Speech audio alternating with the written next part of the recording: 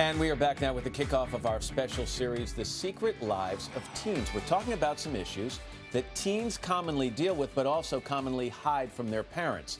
Maria Shriver is here. She's the parent of 4 children. One is still a teenager. Maria, good morning. Good morning, Matt. Thanks so much. Well, we're kicking off this series with a big topic, anxiety. More and more kids are suffering from it.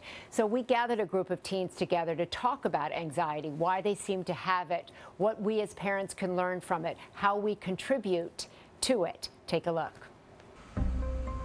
15-year-old Anna Marie was a straight-A student.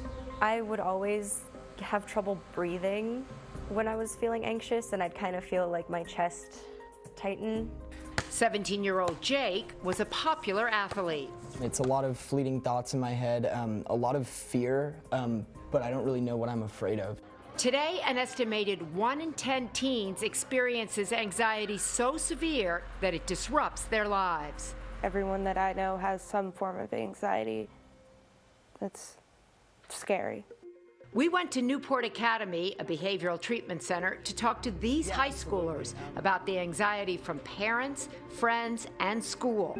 How many of you kept your anxiety a secret? Well, for me, because that was definitely a big thing, was hiding it. So showing things like fear and sadness were almost taboo. I didn't see any other people in my life struggling with anxiety, and so I never wanted to show anyone how anxious and stressed out I really was. So many parents today are referred to as, quote, helicopter parents. They are, trying to get you the best SAT tutors. They're trying to get you after-school help. They're trying to get you to get a scholarship on a sports thing.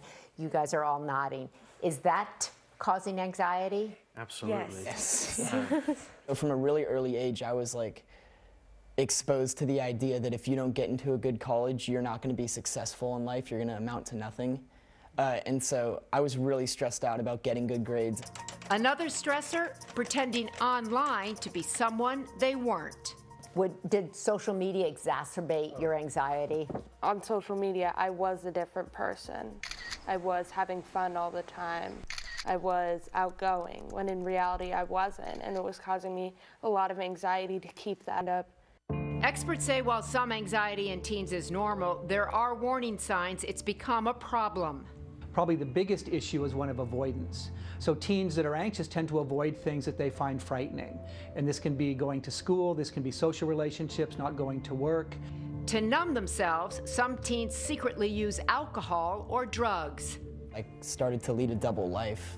I mean, it was basically wake up in the morning, get dressed and everything, be really nice to my mom. I love you, Mom, and she drops me off, and then I walk onto school and I'm known there as the stoner kid. And your mother had no idea that when you got out of that car and said, I love you, Mom, that you were a druggie in school? She had no idea, no.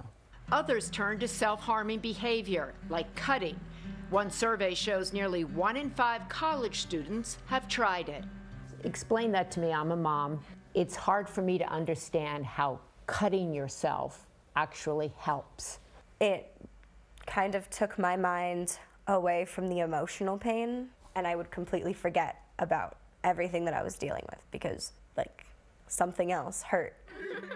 Through treatment here, these teens say they've learned healthier ways to cope. And a big cause of my anxiety was the fear of the unknown, the fear of what might happen. And so one thing that really helps me is just trying to stay in the moment. The biggest tool for me is probably honesty. Honesty with myself for where I'm really at, and honesty with the people that are here to help. There's me in the house. So experts say honesty is the key. We have to encourage our children to talk to us about what they're feeling, what they're going through. And I know, Matt, that's not always easy. No, I have a 13-year-old boy, and when you say encourage them to talk, I think boys are more reluctant to talk about some of these issues than girls are. They are, but get them in the car, drive with them, they talk more. At least that's what I've discovered. But we are going to talk actually about boys and what seems to be happening a lot with internet addiction and boys. So that'll be tomorrow. Maria Shriver, thank you very much.